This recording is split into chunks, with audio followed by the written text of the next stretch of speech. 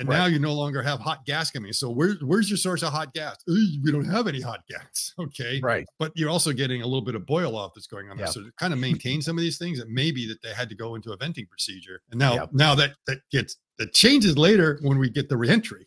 Hey, y'all, it's Dr. Know-It-All. I am with Dr. Scott Walter again, and we are going to talk Starship.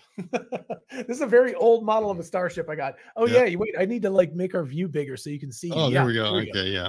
Got to make the like. Yeah, it won't fit in otherwise. Yeah. Yeah, I know. It's too big. Anyway, this is an older version, but somebody was very kind to print it for me and give it to me. But man, I guess I need to get your giant 3-foot metallic version there. So, so we will go with props if we need to. We are going to talk about the IFT-3 launch, which is something flight test. I can't remember what the I stands for. I think integrated flight test. Integrated flight test. Thank you. That would be it.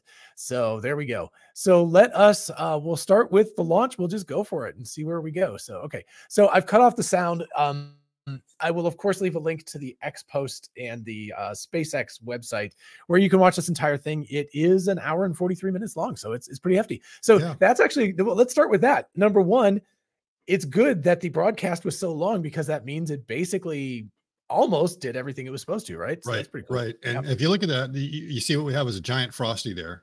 So the humidity was pretty high down in Boca Chica, and it was also pretty windy. It was about 30 kilometers or about 20 miles per hour. Yeah. And so high humidity, I think in the 80s. And then with everything, the cold going in there, you're just going to create quite the frost line really quickly. So we can see it's almost filled to the brim there. And we can see which way the winds are blowing. And it's also quite the theatrical event there. A lot of the fog was probably being generated by SpaceX. It's probably man-made. And unfortunately, because of the winds, I think a lot of the fog that was normally there sort of lifted and got blown out. And because of a few minor delays, I think there were a couple of boats in the range. They ended up pushing it maybe a half hour longer later, which is good, which meant you got more light and the cloud deck started to open up. So it worked out to everyone's favor. And also, just a quick note, like previously, we've always seen it stop. The first two tests, it stopped at 40 seconds for quite a period of time. This time went right on through 40 seconds. No problem. Straight on through. Blew on through. So they've, the tanking and everything they've been doing, they've cut that down now that they're very confident with it. And what I want everyone to do is that when this thing goes, look at the speed and how quickly it climbs up. So when we get that initial launch, then I think it's at T-minus, so 0 right now. I don't think it's starting to move yet. Actually, I'm going to rewind just a little bit. Just watch the light sequence of the engines lighting up. They don't all light at the same time because otherwise it would probably blow the thing up. Yes, too much thrust all at once. But they do it in a sort of pattern that you can see. And everything lights up quite well. You get the outer ring, and then finally the outer ring gets enough. Now you've got enough thrust to get off. So probably if the inner ones didn't go, you wouldn't want to do it. But then if you kind of look at it right there, once it crosses the tower, which is right about there, you're already past 100 kilometers per hour. Yeah, it's an insane, I mean, considering how big that rocket is, that is a crazy amount of acceleration. Yes, it's accelerating. And you'll see it doesn't take very long and we're already a kilometer high. Yeah. So it's just goes on up there, is just moving off, taking off like a rocket. Now we know where the metaphor comes from, because that thing just was screaming on up and confidently. You're not noticing it tipping over, anything like that. It's just going straight. Now, because of the ratios of the booster to the main stage and stuff like that, the booster is more about height than it is downrange. So normally, like with the Falcon and the others, you start doing the gravity turn very early, which means it takes a long time to climb up to the altitude. This thing is tending to stay straighter much longer. So that's why you're really seeing it climb in altitude very rapidly. The other thing we're seeing here, of course, some great drone footage showing incredible but shots. Also great onboard footage. Yeah. And also notice one thing I just noticed was, and sorry, the playback bars in front of it, but look at the locks in the CH4. Like by the time it clears the tower, like it burns through a lot of locks in CH4 before it ever clears.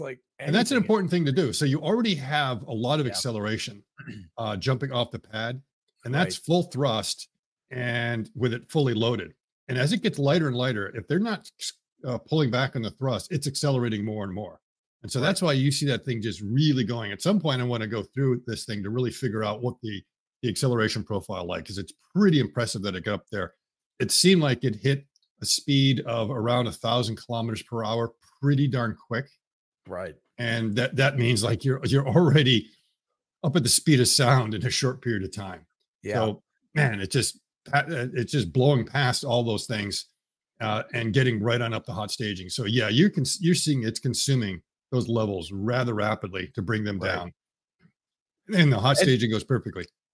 yeah. And I think like it's also important, like it's right around here. It's passing the speed of sound, the sound barrier somewhere around Yep. 1,000 or 1,100 kilometers an Yeah. hour. So it's moving through that really quickly. But yeah, it's that's Sooner what than that's we only usually see with the Falcon 9. yeah, It's less getting than way a up minute. there. Yep, Yeah. pretty crazy. So I mean, the cool part about this is, as opposed to the first flight where like half the engines were working, you know, there was like all kinds of outages and stuff. The And engines, it wasn't engine these rich guys or are anything like that. I mean, you look at that no, no. exhaust, it was perfect. The plumb, none Yep, of, none of them went out. They went out when they're supposed to. You'll see this right. shutdown sequence goes the way it's supposed to as you get ready for the hot staging. The Yeah. hot staging happened so quick, there was hardly anything to notice. Right. Yeah, that was really impressive this time. Was that it hot Yeah. staged and moved on in just a second. It moved So on and then the boost back engines lit up. So what they need to do is I think right. they start to drop the outer ring, then the inner ring shuts down, then you just have 3 engines for the hot Yeah. staging. And So so that should be watch coming this up pretty soon. corner over here as it hot stages. It's almost 3 minutes, so like 2 minutes and 45 seconds, I think. Mhm. But also it's you know, it's already 2,600 kilometers an hour and 29 kilometers in the air. So it is Yeah. getting out of there fast, which Elon has talked about. I think it's a 1.5 thrust to weight ratio. Yeah, it might be It- right at the line. Yeah, right on the pad. I think yeah. it's very close to that Yeah. because it looked like it. I have to do the math to find out whether they really pushed it up to that level. And they may have Right. because it Yeah. jumped so quickly off the pad. Again, so confident, Right. seeing something of that size going on up. And now you're just seeing it burn so cleanly that all Yeah. you're going to see is that dot. So it's going to be very hard to actually see this, except in the nighttime. Right. Normally, you get a nice contrail or let's say large orange plume that's coming off of most Right. rockets that are burning Right. kerosene. But this is burning so purely that you would Yeah. need the contrail to kind of pick it up where it is. And Yeah. I now, mean, as you you can like see, the contrail's over. you It's can't too even high. basically see it up here. Yeah, it's Yeah, crazy. yeah, yeah. It's gone. Once you get a certain altitude, the contrails are over because you don't So have watch, either enough watch. Okay, so atmosphere. you see all but 3 drop off. Hot Yes. staging happens right about there, and And then all 6 engines lit up at the same time. So you saw over there the other one, yep, and then they yep. open those things up. They open up in a certain pattern, which was great to see the no engine And outs then there. and then you also, of course, see the booster flip way horizontal. So it's not trying to Yep. kill its vertical speed; it's still rising, Yep. but it's kicking over so that it You goes you as will much see. So back. both of them Let, end let me up. go back to let me go back to Yeah. before this so people can see this. So watch the engines. They all cut out and only the center 3 are still running. When we Mhm. get to about 245, 250, and then you get the hot staging, but those engines never stop burning on the booster because it's got to keep the thrust to keep the propellant down. So Down, this exactly. is very complicated. So there we're down to 3, and then hot stage right about there. Yep. So And enough. then And when it gets hot staged and and see how push it it back, flips? it has to have enough Yep. thrust to make sure it doesn't go negative G's. Yep. It then lights it back up, which meant everything worked well. Otherwise, if they didn't light up, it meant something went wrong with the hot Right. staging. Again, they went with all 6. They lit everything up. And what you will see, like you say, is that it looks like the booster is falling. The booster is not really Right. falling. It's still It's going up and up and up and up. It right. just, from that vantage point, it looks like it's dropping off, Right. but it will exceed the Kármán line. Both of them are going to go above the Kármán Yeah. line. They keep Yeah. going up, up, up, And up, you up. can see that the velocity is still positive. It's you know, it's dropping very quickly, but Yes, but yes. one So other if thing you, that was Mhm. interesting was that it was actually turned very slightly nose down for a minute. So it was almost like it was boosting back, but a little bit of a Mhm. downward thrust. Yeah, So right it's, there, we went across the Kármán line. yep. So yep. And of course the booster is just cooking along. I mean the Starship is cooking along. Okay, so So it's shutting down. Now it's interesting when it shuts down, yeah, it shuts down asymmetrically. It's yeah, not clear why it did that, whether it was just something with the display right, or not. Now it seemed to be able to hold its attitude pretty well there. I mean, right. the only reason for doing that asymmetrically is if you want to somehow change the attitude a little bit, Yeah. but you can do that also with gimbling. So I'm not quite sure, but you do see a slow shutdown of that. And Yeah, it's done in a weird. particular pattern that maybe that was sort of intentional. I was surprised the whole ring didn't shut down. And then you Right, have the final 3 go down. right. So it may have been that And that's the way they want to do it. one other thing to notice, it's a little hard to tell from here, but look at the locks in CH4. I mean, Very low, that is very down low. to almost invisible. And notice how much slower the second stage is burning that stuff. Right. It's Right. very, very much slower because Now, I don't smaller think engine. they have header tanks for the booster. I think it's just the main tanks and No. that's it. Right.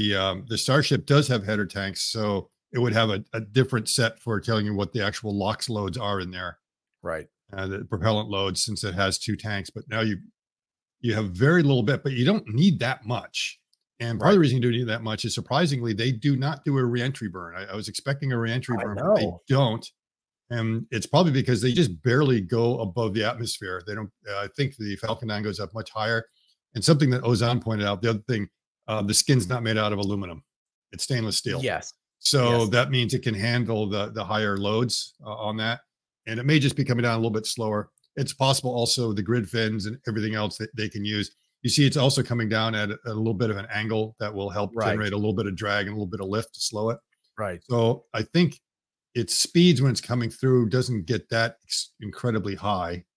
It'll start to then drop off on its own even before they start to light up. Yeah. So Watch the speed of the left one where it's like 1800 right now, yeah, I 1900. think it might get It's as close as going- high as 3,000, and then Yeah. it might start to drop off. So we're now getting Right. the thicker part of the atmosphere because we're below the Kármán line. And so I think you can see it slowly going up, but not as rapidly as it was before. Right. But you don't see any heating on the grid fins. I was, wondering whether we would see anything like that. Yeah. You don't I notice think that it's happening. also worth pointing out here that look at the right-hand one. The Starship is rock solid and not rotating. We're gonna note this for later because it does Right. not do that after it cuts off. Yes. Right So now it's everything's weird. going well, and then something kind of Yeah. goes wrong later. Now, Yeah. at this point, it's going up, and then let's see. I don't think it hits 4,000. It's 3,000 something. We'll see what the Yeah. final velocity Well, you is can see here. it's definitely atmosphere because there's stuff passing by it, like pieces of engine Yep. and whatnot are flying up Yep. there. So Yeah, it could be um, still chunks of ice that are coming off. yeah. Ooh, it's getting Still pretty going. fast though. Still going. There it goes. You can see the grid fins beginning to kick Grid fins in. are starting to bite. They're starting to move around. And does it just okay? So it does peak over 4,000. Yeah, it's pretty fast. I mean, that thing's coming in at Yep. a good clip. And of course, coming in. the Starship is going to eventually get to 26,000 plus kilometers an hour, which is full orbital velocity for those who are asking. Yes. Yes. So now it's starting to go down. So Yep. at 20 kilometers, it starts getting thick enough that it actually starts reducing. Starts dropping. But Yeah. So and I think it somewhere- drops it pretty well. Yeah, somewhere around 10 kilometers, I think, is where they tried to light the engines, and it did not work. No, it was So- actually at like 1 kilometer. It was like really low, which Was is it about that where they late? actually light it. Yeah, it was really Look late. at that. Look at that going through the clouds. That was beautiful. So it's starting to Yes. lose control here. It's obviously you get some problems. Something is going on. Yeah, it Yeah. shouldn't be doing that much. Right. You'd And be it's trying to expecting- light the engines, but only a couple And come then on. yeah, and I think that happens right at like that's 1 it. kilometer. Yeah. Yeah. And so you see, can- it looks like 1 or 2 engines lit up, Right. and evidently it rutted at about altitude of 400 meters. okay. So And it did not that's plow into according the ocean, to- which we thought. The that's according SpaceX to- website. Oh, SpaceX you go said to- that. Okay. Yeah, Yeah. yeah. If you go to the website, so it was not FTS. It just seemed to rud. So it probably had something to do with Oh. the startup sequence. Yeah. Okay. Not clear what So- the reason was for that. Whether it was Yeah, just let's the heat of go- return, or whether there was some damage to the vehicle during the hot staging Right. that then kind of manifested itself in the last Well, and minutes. there's if you look at the locks in CH4, there's very, very little left, but it should be enough to land it with. It's so- yeah, it should be enough, and there should also be a little bit of margins when it Yeah. lands. But it just starts to light up, and then maybe it runs right there. The other And thing is another that Mhm. another possibility, if we go back a little ways, is you can see that engine, like where the engine bell is, it's taking on a lot of heat slash, air friction, things like that. So Yep, it, yep. it may have damaged the engines. yeah, yeah. Again, yeah. they've never done this before, so they don't know. They're going to But, learn quite a bit. And, there was kind of strange to see the grid fins just flailing like that. And just wondering if there was something wrong with one of the other grid fins. So it's possible the hot staging caused damage to one of them. Right. Or And then it wasn't able to they may have activate also it may just be so big that it's a very different control regime than they're used to with the Falcon.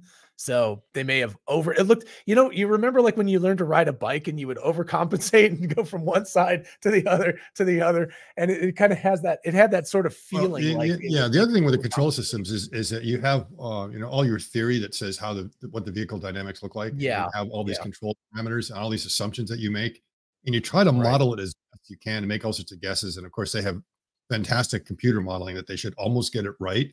But you still have to fly it a few times to find out what those actual parameters are. And Yeah. now they're going to look at, it's like, oh, based on this, now we know what the control system parameters are going to be, and they'll do it for the next time. Right. Yeah. And this was literally the first time that the thing had made it that far. So they just didn't know. So Yeah, I think yeah. we get up 26 and something, some change before it cuts off. Yes, yes. Um, Now we see what looks to see, it's okay, it's still burning back there. It looks like there might be some venting or some other control system stuff, but everything looks right. There pretty it much goes. rock solid. That's the And cutoff. now everything shuts down. And And if you even look after, over to the right, there's a little bit of LOX in CH4, and it burned them evenly, which is really a good sign. Like there's yes, not one of them doesn't have more than the other. So right. like in terms That's of getting into orbit, this thing did great. In terms of yes, getting back out of orbit, not so good, but yeah, it got to orbit. So yes. that's pretty cool. So now one of the first test they did was the propellant transfer. So I guess they moved some Yeah, oxygen from one of the header tanks down to the main tank. And that's what right. they wanted to be able to prove that they could actually do that in microgravity. Right. And now we see it looks like there's a lot of venting. It's not clear if that's just because what they need to do for boil off or Right. if that's attitude control. But we do see it's sort of starting to move around here. Yeah, but And it's watch not also clear watch whether there's a watch problem. the display. I think you get your gimbal flip kind of thing. Yeah, And yeah. right So there, it just we're goes seeing that there. Yeah, that's a thing with that's a math error. It's yeah, the same math error that we noticed in IFT1 right. of that is as you're going around. Now, the thing is hard to tell is that it may be that that's the direction it is in the horizon, and if it's actually rotating, so Right. what could be happening is this. All right. So what that display is trying to do is show you what this angle is like towards the Right. horizon, and it's just there. And Right. there's probably some assumption that you want it to point in the direction of motion. So I Right. think it's moving to the right is supposed to be the idea. Yeah. Now, it could be that it's doing this. It's kind of yawing around a little bit. So Mm, at some mm, point, like you're right here, it's like, well, how do I show it on the display? right. So we're not looking at it this way. So it's not displaying it this way. It's trying to display as if your eye was going around. And then it's like, Right. oh, we have to show the mirror like that. And then it might be Yeah. rotating around a little bit. So what you're trying to display three-dimensional information on a 2D Right. desktop. And so that's why it's a bit inconsistent. So it's probably doing, and that's what it seems like it's doing. If you look at it, it feels like the Yeah. whole Starship is just kind of rotating around. It's not like it suddenly did this.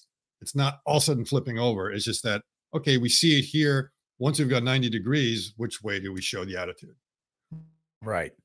Yeah. And so just after cutoff, I just rewound it Yeah. because it does. I think you're right. I think it's yawing. And so I think that's what's it, Yeah. it may actually be doing that intentionally to kind of put itself butt first before but I don't Yeah, know. it's kind, Might but it seems like rotate. it keeps going and going. And Yeah. I don't know why they wanted to re-enter butt first. You should be Right. re-entering, with the nose. That's why the nose Yeah. cone is designed the way it is to be able Right. to withstand the heating force and everything like that. You don't want to put the engines through it. So I would think Sure. they would rather have it kind of go forward. And Sure. it's not clear if the venting is because they have to maintain the pressure in the tanks, and they may be Right. learning something there Yeah. about the autogenous pressure system and propellant settling in zero G and what's going on. And last And time they what did they do? They didn't reach orbit because they dumped oxygen right before orbital speed and it blew up. So yeah, here they evidently there clearly was a little fire going on in the back that wasn't really yeah, a big deal until you threw oxygen on it. right. and and Don't do that. then it burned so wildly it looks like it ended up destroying some of the control system wiring back there and some of Right. the harnessing. And once that got cut off, the FTS says, wait a minute, I've lost complete control of Right. the vehicle. And when that happens, it's automatically terminates. Yeah. But that was the last flight. That's not this one. So Nope, nope. This one worked it great. seems like it's spinning around, but you just see a lot of venting and it's not clear. Yeah. And also you see what some bright lights back there. So you almost wonder, are those just puffs coming out from the cold gas thrusters, or is there something else that's causing that illumination back there? I mean, it kind of looks like puffs, but I'm not sure what the puffs are doing. Yeah, it's unclear. It doesn't seem like it should be doing that unless they're intentionally venting stuff. But I'm not exactly sure why they would be venting. So one thing about the Well, Starship. it was explained to me by Ozon. So what's Yeah. going on is that, your tank gets empty, right? So as the Yep. fuel goes down, you've got to fill up the empty part with something. Yeah. Otherwise, it's going to collapse upon itself. So what they do is they fill it up with a hot gas. Normally, that's filled up with helium.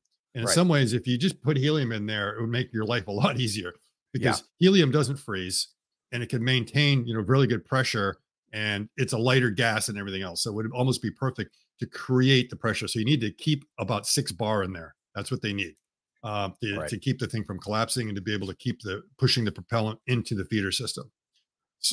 But what they decided to do is to fill it actually up. And there's 2 ways they could do it. They could take whatever it is, oxygen or the methane, and they run it through the engines for cooling purposes. So they have to go through and with the cooling systems. And then you can loop that back, and now you have a superheated gas, and you can put it back in and then fill the top part with like really hot oxygen, and the lower part will be liquid oxygen. Right. So that's going to be pressurized, and that's kind of a trick. You're saying, well, let's do this stuff that we'd normally be a waste product. Let's move it around. It seems like what they may actually be doing is not putting the oxygen in the loop, because that's a bit more complicated. They might be taking combustion products out of the power head that they use for driving the turbo pumps and everything, and feeding that back in. Right. And it might be doing it in both systems. So now what that means is that you have exhaust, and when you take methane and burn it with oxygen, you get CO2. Right. So the CO2 probably mixed in with some oxygen in there. And now that's your hot gas.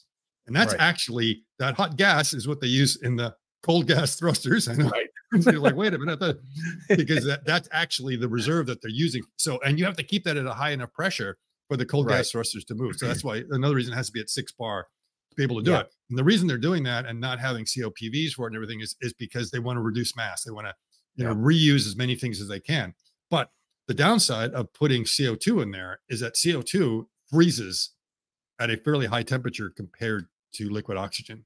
And if you get enough mixing on that, not only will you get condensation products, you could potentially get ice. And it was the icing that got in the last one that caused the problem with the first one.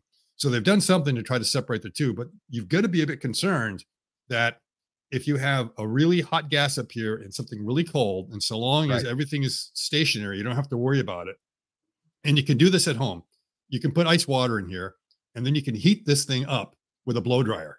Okay. So get it really, really warm in there, and you'll have really nice pressure, and then do that. And as soon as you do that, suddenly that hot gas becomes very cold and it loses pressure. Right. Now, there's a couple of things that could do that. One, you're just floating in space and it's just going wherever it wants to. And you're hoping it's staying together just because usually they like to clump together, but there could be bubbles and everything going around there. The other thing, let's remember, they just filled this thing with liquid oxygen from up here down there. So suddenly the level of this went up a little bit for the tank transfer.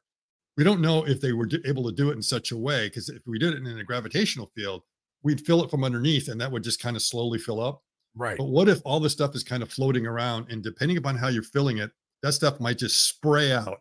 And when it sprays out, what happens? It's like a garden hose, right. So you're doing that, so it's possible they did that. And then suddenly it's chilling. Now, the problem is your engines have been cut. And now you no longer have hot gas coming. So where's your source of hot gas? We don't have any hot gas. Okay. Right.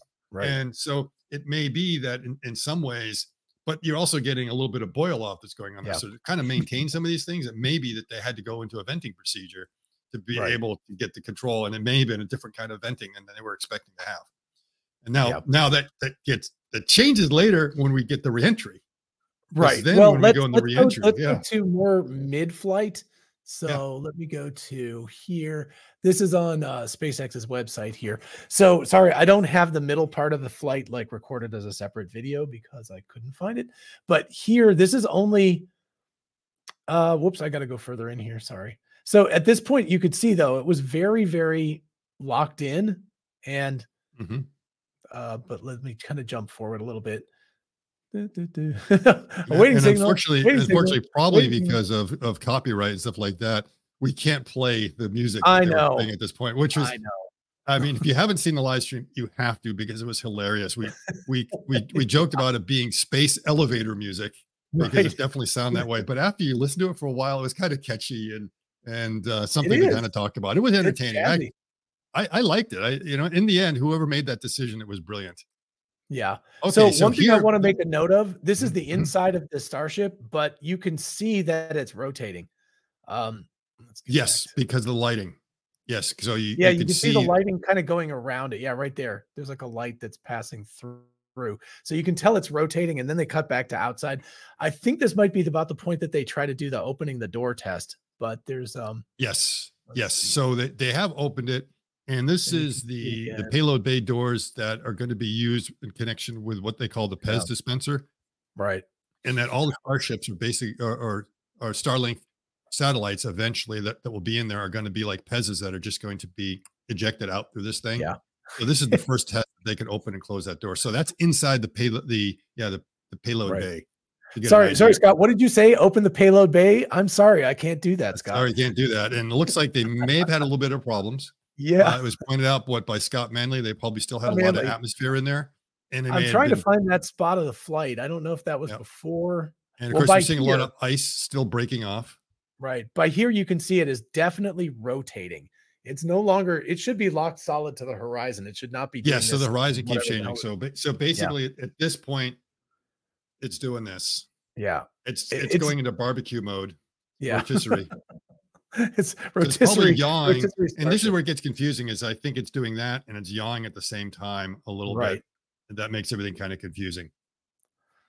So yeah, it's again, I can't remember exactly where the internal one, but you can definitely something has gone wrong at this point, and it's still venting, which is pretty Yeah, nuts. Because like yeah. if it did, like it looks like there's I can't even tell if that's like some of their cold That gas l- thrusters. that's look well to me. That looks like where they would do dump. So I don't think those are actually thrusters there. Yeah, I think yeah, that's where they might actually be venting some of right. their propellant. Now, the rotation that we're seeing there, I'm not sure if that's just part of that graphic or if that's actually showing Yeah. us what's Well, going I mean, on. it's really crazy by now. Like as you notice this, Yeah. let me see if I can find. So where was the part where it opened the pod bay doors? Nope, nope, nope, nope. It's somewhere in here, but So it looks like they're there's already no. partially open at that point. Yeah, it must have been earlier than that, but I don't see the moment when it happened. Um, Weird. Yeah. Uh, oh well. Anyway, it is interesting. Watch Scott Manley's video. He's got the clip of it, and it's really interesting because there's clearly atmosphere in there. And oh, there was something floating around that just moved around in there. But as the Oh, that looks like a bay doors, pencil. Yeah, when it yeah, just went around there, it's like, okay, did someone leave a? one of the engineers left a pencil in there, and it went to space. Yeah, well, actually, oh, you can still see it spinning around there. Yeah. It's probably much bigger than a pencil, whatever that thing Oh is, yeah. because right Yeah. now we have no idea what the sizes are Right. of anything. But It could be a spanner in the works. You never know. yep, literally, yep. So, but you can tell from the way that the sunlight is moving that already at 17 minutes, this thing is spinning at a pretty good clip. I mean, that's not slow. It's moving around, and I mean, it could be intentional that they wanted to do a rotisserie mode, but I kind of doubt it. Yeah, It- I don't think so. I don't think so. I yeah, mean, you do that just because you want even right. heating, but I don't think there's a big problem with that right Also, now. notice that this graphic is showing it spinning here. Yeah, and So, but I think that's coincidental because they don't have any signal, so they don't know what's going on. It's just right, there. right. Yeah. Now this is going to be the new meme for a pause, Yes. especially when you listen to the music that goes along with it. It's great. Oh, speaking of which, hold on a sec. I need to go back and record that. I'm going to screen grab that. Yeah. Screen grab, awaiting acquisition of signal. Okay. So now Yeah. we got that for every time I need to like put one of those in. But you can see it is a pretty significant spin going on here. Fantastic views, by the way. We should compliment Starlink. I Yes. mean, we're on Starlink right now talking to To each other, but I me, mean, that was the yeah, most important demonstration of this flight is the yeah, fact that they had internet in orbit. They yeah. demonstrated that it was working. Not only in orbit, we're just going to see when it starts to re-enter, we have internet Yeah. while the In huge plasma. ionic cloud is not like that's Yes. impressive. Yes. It is very Absolutely. The fact that they could do that is just remarkable. yeah. It's just absolutely remarkable. And I'm sure they had some other downlinks going on there that they downloaded other really impressive videos as well. But yeah, absolutely. And when we see the reentry reminds me of a particular movie. I Okay. think you know So which let me movie it is. speaking of which, let me stop sharing here and go Yep. to our reentry. So here we Yes. nope, wrong one. Yeah. Now they were going to try to start up the correct. Raptor in space, Do but you they what? decided not to. They were going to do a test of relighting the Raptor in space. Yes. And I think the reason they didn't do it is they probably didn't have full attitude control. They also said Mhm. that if they lit it up, they were going to kind of miss what was the targeted landing spot. It would have been Right. outside the parameters for that. Right. So they decided not to do it. And that was basically the fourth thing on the checklist. So they got 3 of them done. And that one there was like, oh, Right. okay, we're not going to worry about that. How do you so the idea was to propellant transfer into the header tank From the that they header had tank to the full main. header tank? So they went from the main tank, from the header to the main Oh, tank. oh. They Well, how did were they that. were they gonna use the cold gas thrusters as ullage motors then to like push everything down? To restart, yeah, they must. So I think that's what they use for ullage at that point. So you would need something to be able to Okay. have restart capability. So you Right. need to be able Well, to push it forward to get the propellant settling. Because right. when you're up there, your propellant is sloshing around everywhere. And what you do is you have these little cold gas thrusters that give it a little push like that. And when that happens, the propellant will then drop down. So any Right. propellant that's floating around will suddenly just come onto the bottom. And now you'll be sure. And you have to run it for a few seconds to make sure you get it down there, you get all the bubbles Right. out, and then the system starts up. Well, and especially when we look, we can see again that there's not much left. So you've got to settle it. It's not like it's You got to full. settle it. Yeah. It's got to settle. But Yeah. but the other thing is, if they had lost attitude control, which it's obvious that they have at this point Mhm. as we start to watch this, because it is spinning. It's merry-go-round. Maybe they just don't have any cold gas. They don't have enough pressure in there. And it Yeah, may be that yeah. if they tried using it, they would then compensate. They would You can drop see the pressure down venting. too much. They Right, don't you want the can see vehicle to venting up collapse. here. But so Yeah. there's definitely something coming out of it. It's definitely venting. But yeah. But anyway, they may not have had enough pressure. The valves might have gotten stuck. I mean, who knows what could have happened? Yeah. Any number of things could have happened. Now, at some point, I'm not sure because I'm not quite seeing the video clearly here. You start, I think it's when the flaps start moving. So Yeah. at some point, they It's start to about exercise 100 the kilometers. flaps. We're at about 127 right now, and about Yeah. 100 is when it yeah. Oh, but before that, I think they do like a test of the flaps. Yes, And yes. and when that happens, you begin to see ice chunks break off. Right. And Right. and there's some pretty big chunks. And when you look at them, they don't look like ice because they're not white. They're very dark in color. Right. And the reason they're very dark in color is just because they're shaded. Yeah. So it really And does look like and they're ice. Yeah. It just by the happens way, to I be that. believe the camera is like right here. It's Yes. on the end of one of the fins at the front end, which Yes. is pretty And, cool. and So, you realize that as soon as that camera moves, yeah, suddenly it's like everything gets kind of crazy and you realize it's the movement of the camera and not that right. the vehicle is doing anything strange. Yeah, exactly. So, oh gosh, I can't remember how this thing fits together again. There we go. I got it back together. Now, again, I guess the other way to think about this is the way that this profile was set up. Imagine right now they had completely lost control of the vehicle. They couldn't Right. light anything up. They had no cold gas source. It's coming home anyway. Oh, yeah, yeah, yeah. So yeah, we So should that's basically kind of proved why they went with this mission profile is they wanted to make right. sure they didn't have the largest piece of space junk known to man. Right.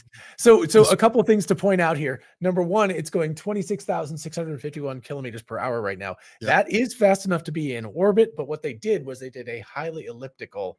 So Yes. it went up over the Indian Ocean, right? I think between India and Australia is where it came down. Yeah, it came down. It looks like just off the coast of Australia. So the apogee Yeah. may have been over Central Africa, and then Right. it's starting to come down. Right. And then the other thing is you'll notice that as you're exercising those flaps, you start to Right. see the chunks come off now. Yeah. So they're starting to get ready for this. And Yeah. now, There they go. Bye-bye. right. Now the other thing is it's very interesting when you look at the vehicle at this point, and we look at the altitude. Yeah. Is look at the altitude when you first start to see the heating. Okay, Yeah. some other big chunks going off there. And again, it's just the lighting that makes them look dark. Yeah.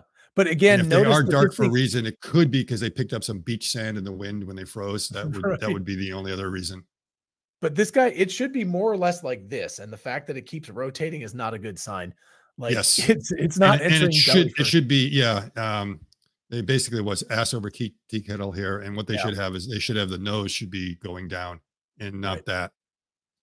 that. So that seems rather strange that they would have the engines pointed in that direction. You point Yeah. the engines in that direction just because you want to slow the orbit when you do a burn, and then when you're done, Right. you'd want to turn it around. So it's Well, but coming I on just I down. mostly mean this motion, the roll motion, Yeah, you're and getting it's that right. roll motion there as well. So Yeah. it's also positioned wrong, and you're getting that rolling. Yeah. And I think, This is not right yep, at all. it's like what 114. So where are Yeah. we now? But just watch that grid fin. Not the grid fin, the fin starts to glow red Yeah, right the around the 100 ailerons. Yep, kilometers.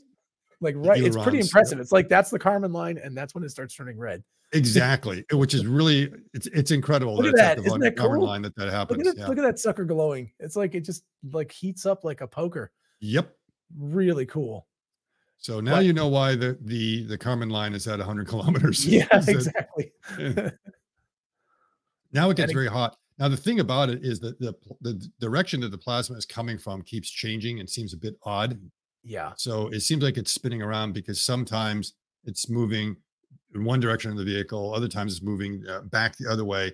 And the right. other is that you'll see that it seems like wherever the heating is happening, it's not actually happening directly on the heat tiles. It's like half Right. on the heat tiles and half on the stainless. Well, I mean, And look you at would it. want Look to at it on, rotate it at that point. So it's if we freeze frame this, you can see that there's a lot of heat coming from the left side, and it's yep, it's canted about 90 degrees, which means that the aluminum, the steel skin over there is being directly exposed. heated by this. That is not good. Yes, Very, you don't want that. So bad. so you at this point they do want to be rotating it so that the heat tiles are the ones that are taking the thermal Yeah. loading. Now, when you're doing that, not only are you softening the stainless steel, now Right. you're heating up the gas. the cold gas that's supposed to be in there, and maybe overpressurizing the Ooh. vehicle. So there's a lot of things that are going on there. And now this is impressive is that we're still getting, as soon as I saw that, I was like, oh, we're going to lose the signal now, because Yeah. once you get the plasma, you get loss of signal instantly. And what's amazing is that it keeps coming through. Yeah, So you get a little bit of incredible. loss of the signal, but then it seems to come back through. Look Part at of it that. might be that they're finally able to rotate it in a position that the antenna Right. are not directly in the plasma. So they're able to find some satellites that are above them. Whereas if they try going below, they're going through the plasma, and that won't happen. Right. Yeah, That and this also- thing is so Yeah. big that it actually punches a hole in the plasma. So, Yeah. you know, compared to the Apollo spacecraft, which was tiny, tiny, tiny. But look at that. And so notice that it also has not really slowed down. It is It's still not slowing down at all. Okay. Yeah, which is really interesting. It's like, yeah. it's losing Now it's starting altitude, to, but it's not it's bleeding finally off the starting speed to yet. now. Yeah. But It yeah. starts a little bit, but then we don't get down very far. We get down to what I think about 24, 25,000. And that's when Yeah. it cuts off. Right. Somewhere around 65 kilometers is where the signal goes out. Now at that point, they were not concerned. They had not thought they'd lost the vehicle. They thought it was just a loss of signal. Right. But more than Right. likely, that was the moment that the vehicle rutted. It wasn't Yeah. like a couple of minutes later or something like that. Right. Yeah. And I think right before it goes out, I think we get one more view, and it's pretty clearly, oh no, I guess it's right about there. So, but you can see somewhere. We're getting some telemetry there. So it may have been Yeah. like a legitimate loss of signal and telemetry still coming through. Right. And then But when they notice- lost the telemetry, that's when it's definitely over. Notice the angle of this thing. It's like nose down. It's like, It makes no sense. it's like kind of like a dart. Right now, it's Yeah. like a dart. It's just finding, it has no control authority. So it's basically whatever the most direct way through the atmosphere is, which is probably one of the big reasons it's not slowing down very much. Because it should be belly first, like, you know, this kind of a thing. Yeah. And at this point, we don't even know if that's the correct attitude because we don't know how trustworthy the telemetry is. Yeah, that's true. That's true too. Yeah. But I think they lose it right about there, and it keeps going to like 65 and then it cuts out. So yeah. Awaiting acquisition of signal. But yeah, so you know, we don't get much of anything after that, but it does, obviously it's slowing down a little bit, but oh, and look, the attitude actually went back up again.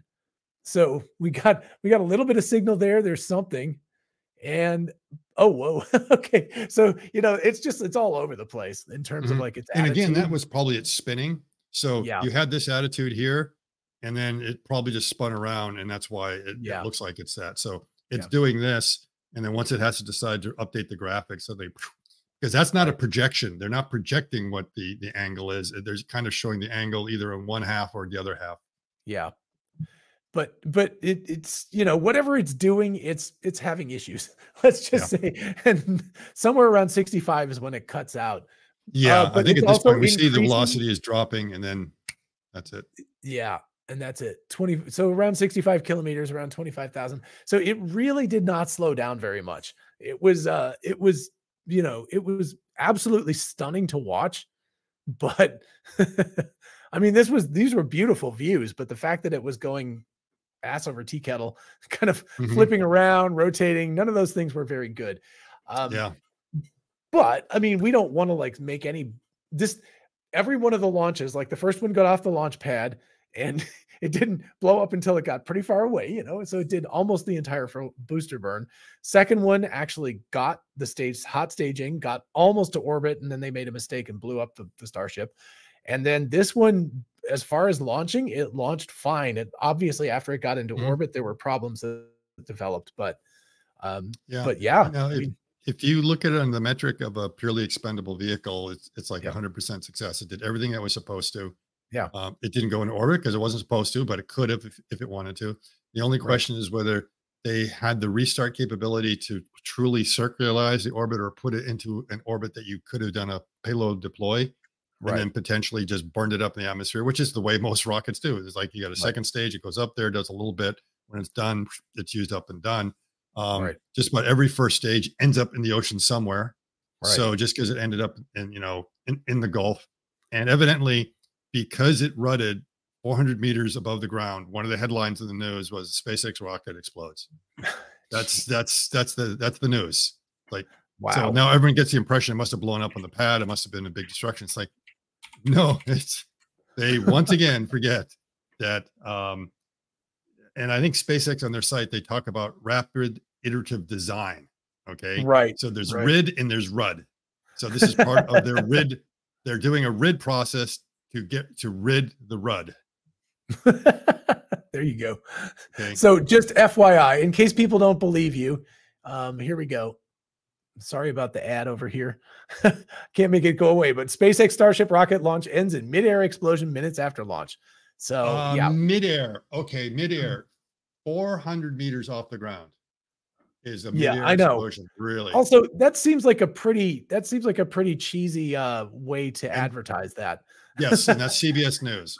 Okay. Yeah, it's like, come on, guys, that's not really, but you know, that's the unfortunate headline. So as you Yes. could And, see from watching, Walter everybody Cronkite is spinning in his grave. yeah, exactly. It's like, come There were on, plenty of rockets that were exploding in the 60s, and they all understood what it was about. right? That's the only way you push technology. Yeah. Like John, you just came back from Whistler, right? When you learned to Yep. ski, did you Yep. ever fall? Oh, never. I've never fallen in my entire life.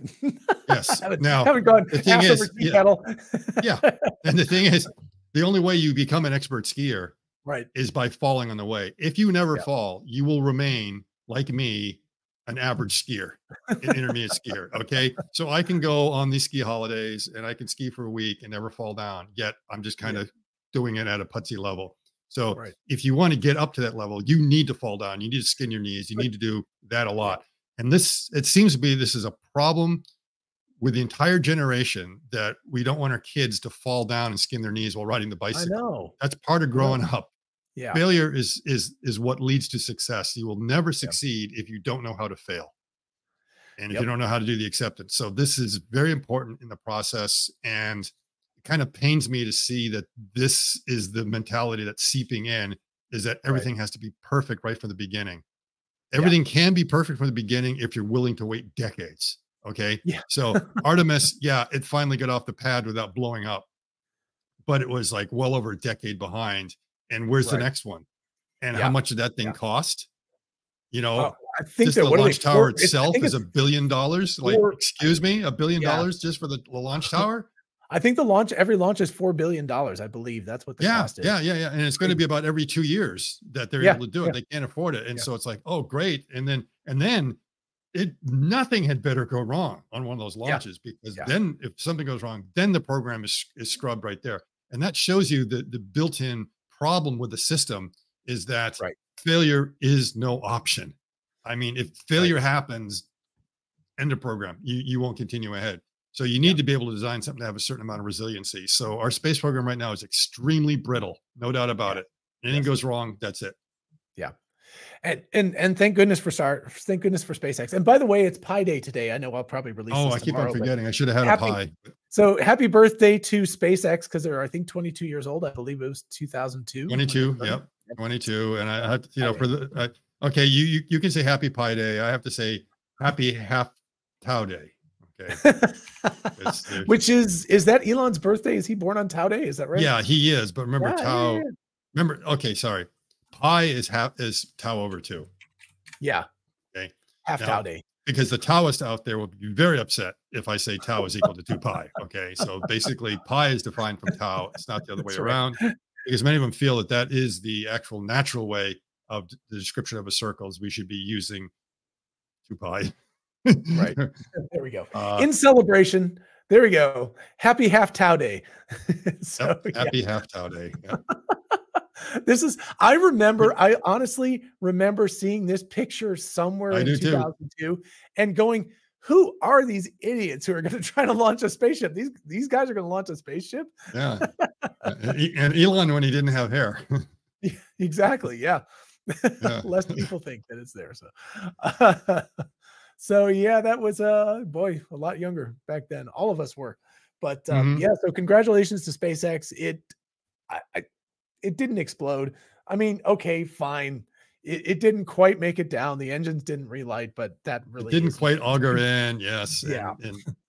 But it was pretty close. Yeah. You know, if they wanted to make sure to keep CBS happy that they didn't want to have it exploded in midair, they could have decided, don't light the engines. Yeah, exactly. It might blow up. We'll get a bad headline. But if we just let it auger in like every other expendable rocket, they won't have anything to write about. Yeah, yeah. And the Starship did amazingly. I mean, I don't know exactly why it was doing the tumbly thing by the time it got done, but there's still some things that they have to look at. And now the guess is, you know, when is the next launch? And I think that just comes down to their own internal investigation, because they have to find out why it rutted, because they need to land in the water a few times properly before they can attempt to land. They have to get to the root of that problem. Okay, before we leave, we each have to make a prediction on the day. But the first question is the FAA going to require an investigation of this, because the booster, like, I mean, everything was successful. It's a mishap. Yeah, it's technically a mishap. So if it had not exploded, and just gone in, but they weren't able to do the landing burn, they would say that's all right. That was kind of expected. Yeah. Probably the fact that there's a mishap. This, okay, we need to kind of find out why that happened. Right. And get to the root of that. And they're going to want to know anyway, because it's like, okay, what's going on here? We've got to figure it out. So I think SpaceX is more concerned about why it did that than actually the FAA. Right. And then of course, what's going on up with the reentry, they just have to find out. So once again, stressing the payload is data. What the prediction should be is when they decide to actually put a real payload on it. They could try the next one. Ozan doesn't think so, because he thinks the next one is still going to be a repeat of this until they get it right. So until they know they so they won't go orbital. They'll keep the trajectory very high. If they are really going to do deployment of a cargo, you have to get it into the right orbit, and this orbit is too low, so they can't do a low orbit. They're going to have to get to a higher orbit, of at least. Actually, no, I think it's the opposite. I think it was too high. I think they launched it very straight up so that it came, because they also wanted higher speed. But still didn't go that high. It only went, I think, 160 kilometers per hour. And for Starlink, you'd have to get to at least 250 kilometers. You still have to get much, much higher. So they have to get well above the ellipse that they had to then be able to do the deployment, so that the satellites are doing something useful. I don't think they need an instantaneous launch window like you would for ISS. They can almost launch anytime they want. Now, usually they're trying to put it in a certain shell, so you'd like to launch at a particular time. But if they have like little delays, it's not a big deal. They can go in there and just deploy these satellites to get them out, and they'll be able to configure themselves the way they want. The thing is, getting it up high enough, you're going to need, well, first they could boost it in a different profile, but before they do that, they have to be confident they can bring it down. You know, if they cannot relight the Raptor, if they have no way to get the Delta V to bring it down, they're going to be in trouble. So they need to make sure there is some way to return it. And you don't want it to rud on your second or third relight, because now you've got a real mess in space. So they're going to be confident enough. So the next flight probably will not have a payload. If that goes smoothly and everything goes well, the third flight, they will probably decide we'll risk to do a payload. Because they can build those satellites steep enough that if they end up in the drink or just explode, it's not like it's a huge loss. It's not like a Right. billion-dollar satellite, which is like usually these Mars Yeah. missions and stuff No, like that. Everyone's really exactly. nervous about. Yeah. I think the standard Starlink satellites, the one they're launching now, on the order of like $250,000 a piece. Are they really? Yeah, Wow. they're pretty cheap. Yeah. And now I wanted to these bring are this. bigger, and I think they might be in the order. These are really big ones they want to put up there, Yeah. and they can only Yeah. do it with Starship. They might only be about $1 million a piece, and it Right. doesn't mean they have to put a whole load in there. They could say, all right, I'm not sure how many can fit in there, whether they can fit 20 or 30 or who knows, probably some ridiculous number. But it might be, oh, we want to put a couple, test out the Pez dispenser and see how these things actually behave in orbit. Or I with this mean, big thing. they could put dummy ones in there. They could put just a block that's approximately They could the same put block, thing. and they could maybe with one or two that are actually active, and maybe they don't care about it being in full orbit.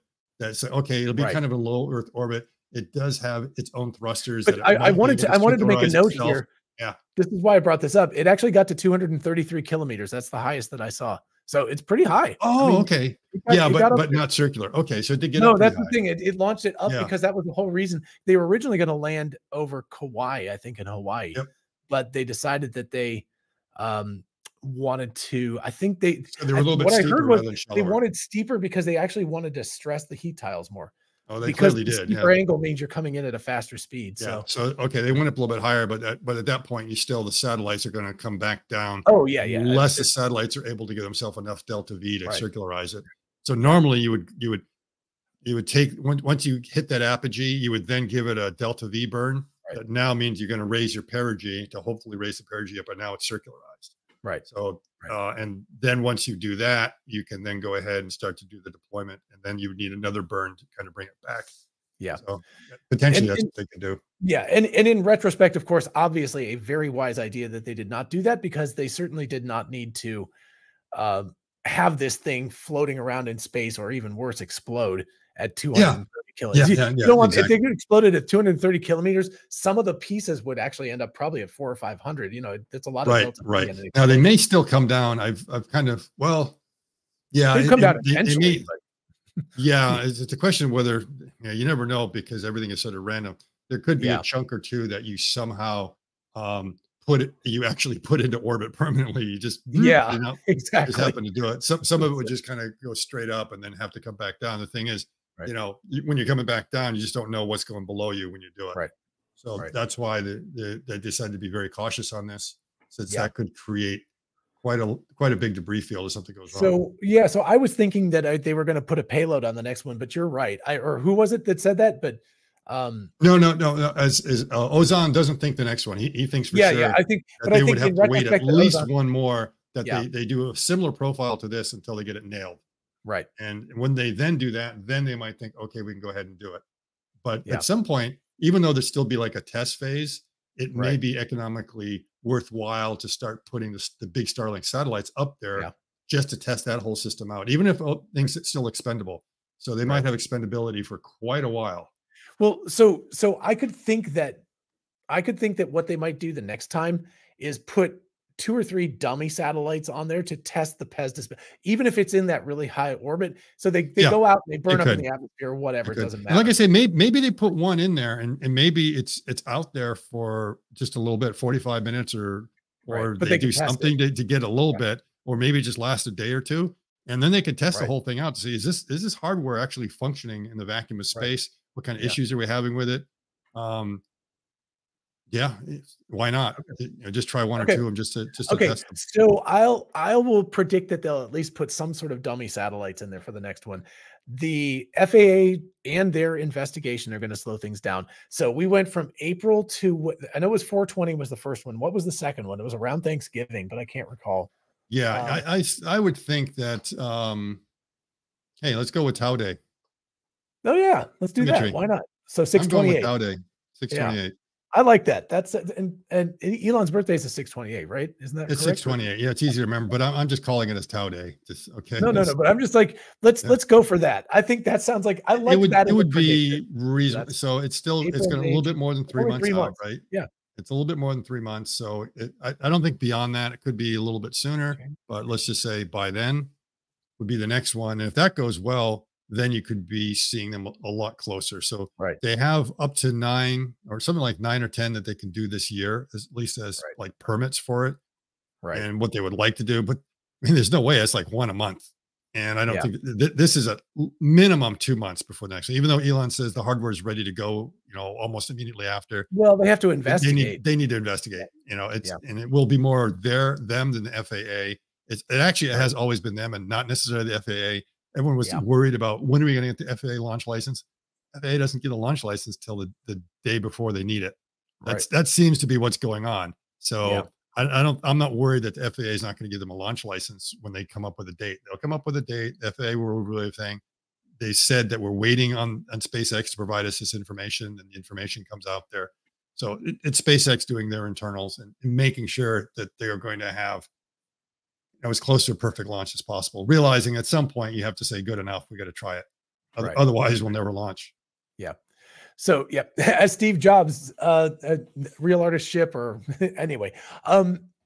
Okay, so that's number one prediction. Number two prediction: how is the next launch going to go? They've made significant progress each time. Are they going to be able to soft land the booster in the ocean, and are they going to be able to control the descent to get the Starship back to something? I guess soft land in the ocean. I think so. So my understanding is they're not going to do any propulsive landings of the Starship for a while. So it's not something they're going to do right away. Okay. For the heavy booster, yes. So the heavy booster, I would think the next time they will get that. So that should land in the ocean. Okay. And then the question is whether the Starship makes it all the way down. Why they don't want to do a propulsive landing, I'm not sure. Yeah. It seems like if you made it that far, why don't you go ahead and do it? But they're just happy to just go ahead and belly flop. And they want to do a bunch of, and it might be that is because they really want that thing to smash itself to pieces and sink, because they're not planning to retrieve it. And if they do a soft landing, then it may be just sitting floating. Oh, that's true. Because the booster is actually landing. Yeah, it's close to shore. But then again, they do have an FDS system that I suppose they could use that to make sure the thing sinks. After it lands? Yeah, potentially. I mean, you could still trigger it, but then again, a lot of people might say, hey, that's not going to be very nice for the marine life around there. It's a big boom right there. So I have a feeling that, so they should be able to do that. So they'll work the kinks out, find out what was going on in orbit, be able to do that, duplicate this. And if it's a quick accident investigation, it could be as early as 1 month, but not sooner than that. Yeah, that's at least, but I don't think so. I think realistically, minimum 2 months, and more than likely will drag out. See, it's been like the last one was November, so we had December, January, February, March. So we're right around 4 months. So the next one maybe 3 months. So that's possible sometime in June. Yeah. So I mean, the first one was 7 months between the first launch and the second. The second was not quite 4, I think 3.5, something like that. So 2 months would be a reasonable, progression of like faster. If they could do it. So 2 months at a minimum, but there could always be these other delays and the reasons why it takes a little bit longer. Well, and it depends a lot on what they find. If they discovered that it's like, oh, this is a major problem, like the exogenous, like major design problem, or something like that, or they may decide that this whole exogenous control system is just not going to work. They might realize there's just too many weaknesses in the whole system, and then suddenly they have to redesign it, put a bunch of COPVs in all over the place. Maybe say, okay, we've got to come up with something like nitrogen or like helium. What can we use as the pressure? It's not as expensive as helium. Not as expensive, and that's a problem. But there's a reason. Like I say, the reason why you want to use helium is that when it comes in contact with the oxygen, it is not going to liquefy. It's completely not going to freeze. It's not going to turn to ice. So you get those two reasons why it becomes the ideal pressurant. And the question is whether you can find anything else that would work as well. I don't think so. I mean, all those other gases are going to liquefy around the same temperature. Right. Well, but then again, SpaceX with their Starlink satellites is using argon instead of xenon. So Well, what you could do is you get really ballsy and say, well, we'll use hydrogen instead. Woo! Let's not do that. As long as there's no ignition source, John, there's nothing to worry about. It's like a locked tank. It's like a freaking Hindenburg. Lots of hydrogen. This thing already kind of looks like a Hindenburg already. let's not encourage that. No, there's a reason you use helium. It's a noble gas. It's That's all we non-reactive. need is an incredibly reactive gas that's also impossible to contain in a container. So Yeah, exactly. Yeah. that would be perfect. Let's just do that. There's plenty of hydrogen around, no big deal. So, all right, Scott, thank you so much. This was awesome. I had a blast. Hopefully everybody else did. Definitely follow Scott on X. You can see Going Ballistic 5 right there, and like the video, subscribe, all of that good stuff. And we'll see you in the next video. Bye-bye. Bye.